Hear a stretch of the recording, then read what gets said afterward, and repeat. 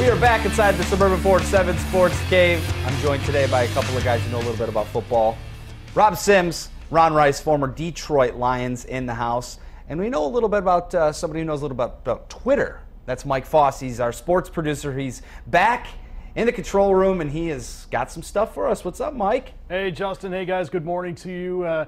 The college football season, as we get closer into the coming down the stretch in November with some of the key conference games coming up here, that is the focus of some of the Twitter chatter this morning, so we'll get into it, what the people are saying using the hashtag 7SportsCave. Steven says, Lions win today by a touchdown. MSU will not beat that team from Ohio. Let's go blue. And D. Brooks says, if we lost, I'm assuming this is a Michigan State status, if we lost to Ohio State by 3 and they go on to win it all, I'll be heartbroken, playoff or bust. And I'll throw it back to you guys. Let's talk a little bit about Michigan, since we didn't get into them yet. When they come out and play Minnesota on Saturday, what they'll have to do coming out of the bye week to jump back from the loss to Michigan State. Well, I agree with Derek's tweet with the 3 points. If you end up losing to Ohio State in a heartbreaker and then you go on, you win the Rose Bowl, but all of a sudden Ohio State goes, they beat Baylor, they beat Alabama, and they win it for the second year in a row, and it was that close for you being that team. Oof.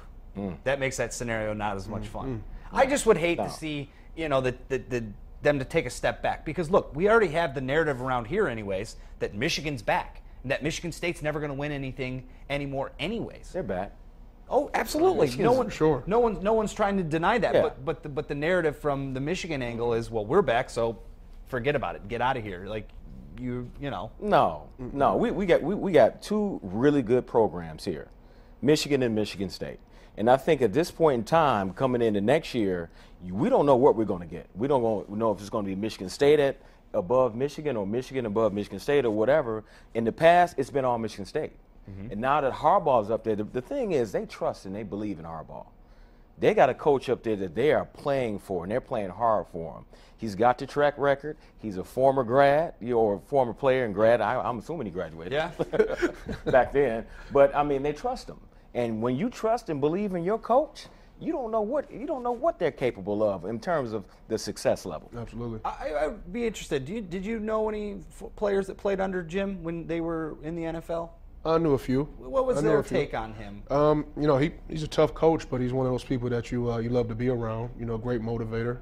And then Michigan's back. We're going to have a Ohio State-Michigan rivalry for the next however many years. How we keep those guys at the helm, and I think Michigan State can stay on that same path. I think it's going to be the Big Ten is coming back now. And I think that's the most important thing, is that we'll have that rivalry. You have that state-to-state rivalry, and then you'll have the Ohio State-Michigan game, and it's going to be fun to watch. They just need to figure out the Big Ten, that is. They need to figure out how to get this playoff or the Big Ten championship game worked out with the best two teams. This division thing certainly not working out. All right, coming up after the break right here on the Suburban 47 Sports Cave, we're going to go over to the bar, and we're going to talk to a couple of guys who have been following the high school football season to a T. State champs is here, breaking down the playoffs next.